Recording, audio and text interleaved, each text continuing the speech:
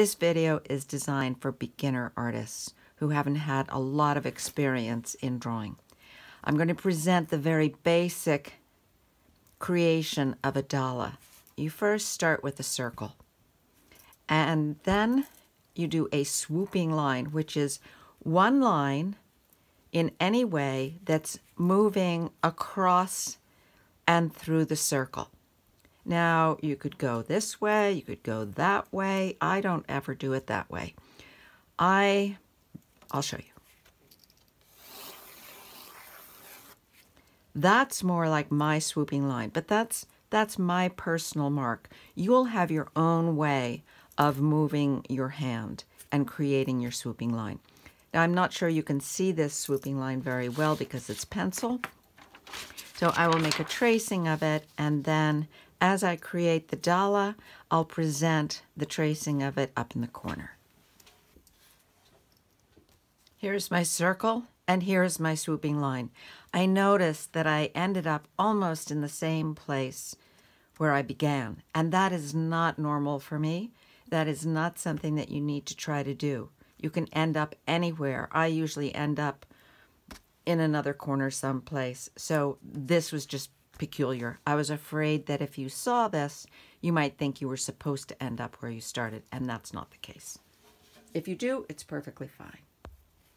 My intent is to make this very simple. So I picked a simple object like an apple, which some of you might choose. And to be quite honest, I find an apple a little bit difficult because it doesn't have an extraordinary shape like a pear might, or a pineapple that would be really complex. To bend a circle around my swooping line is a bit of a challenge. Now, an apple, though I love them and I eat about 4 a day, I don't find them that interesting to look at unless they have a beautiful stem. And this doesn't have a beautiful stem, so it will be challenging. I want to show you, however, that you can still create something of interest in a Dala form in a simple way without great drawing skills with a basic round apple. First, I look to see where I might fit this apple in. I don't have to have it sitting like that. It can sit like this. It can be upside down. I'm going to have it sit right like that. I'm going to start in this shape. I'm not going to put the stem in the center. That could end up being boring. So I will just draw simply, no detail, the center of the stem right there. And I see a little bit of the stem going down. So I will look carefully at that shape, not worrying about where it's going to be. There it is. Now, I'm going to be simple. Normally I would draw in the highlights and that sort of thing, but I'm making it simple. I will draw the outside of the apple there. It's probably too far away from it, but that's okay. Now, I'm not going to draw the apple there, but I will draw another part of the edge of the apple there. And I wouldn't see the apple down this way, so that's it. That's it for my apple. Very simple. I could add the shadow. I'm not going to, keeping it basic. Now I'm going to draw something on the side. I didn't really bend this apple the way that normally I would bend something in my Dala. So looking at the side, I see this swooping up,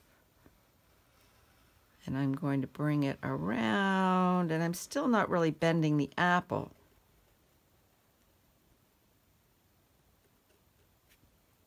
And that's what I see right along there. And then I see a bit of the apple there. Now this is looking totally wonky to me, but that's perfectly okay. Now I'll draw the bottom of the apple, and I'll draw that right up here.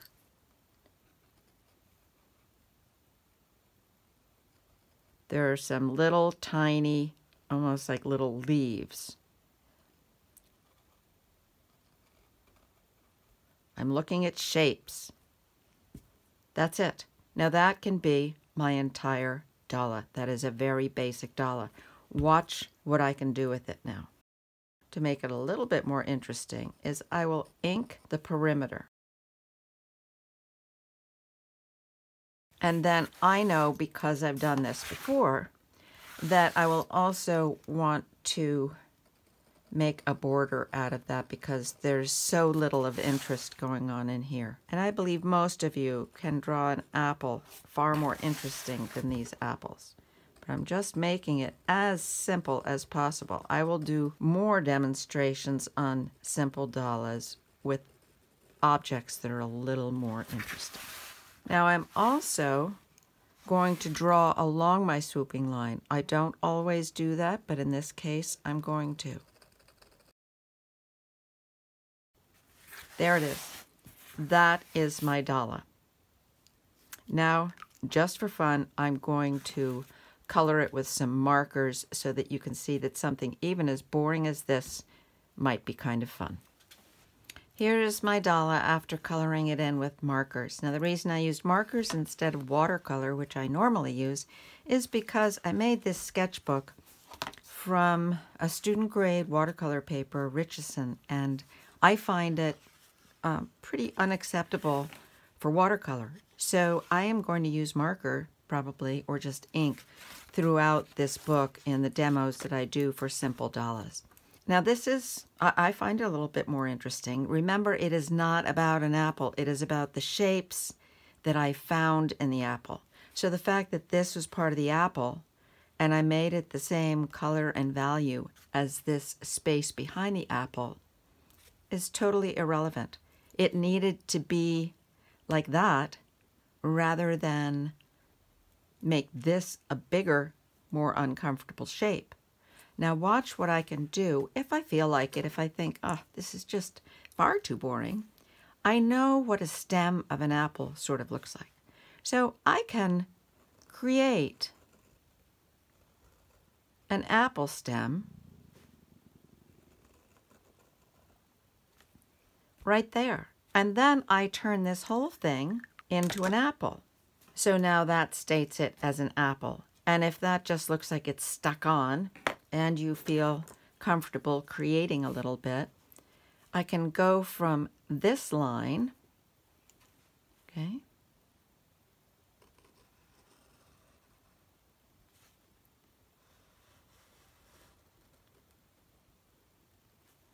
and I can add a little bit of an apple shape. I have to end that somewhere, and I don't really want this shape.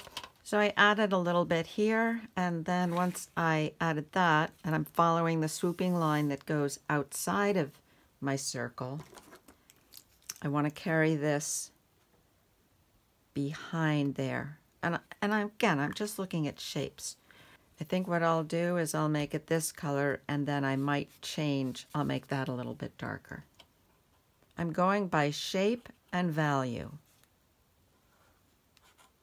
and then picking my color just based on what markers I have. I don't have a lot of these. See that these shapes have combined now? That's why I'm going to make that darker. When it's the same value, the shapes will combine to be one bigger shape. Squint at this and you'll see that. There we go. So I have a much more interesting Dala going on now. And this, I think, I would extend up to this other part of the swooping line. And I don't care about the line I already made because, in fact, I might turn that into the end of an apple too. Why not?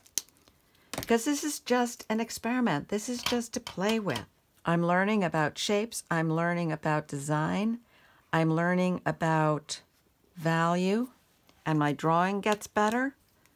Everything gets better. So play with it. See what you can do with something as boring a shape as a simple apple. I will also do a demo on how it can be much more fascinating when you simply cut it in half.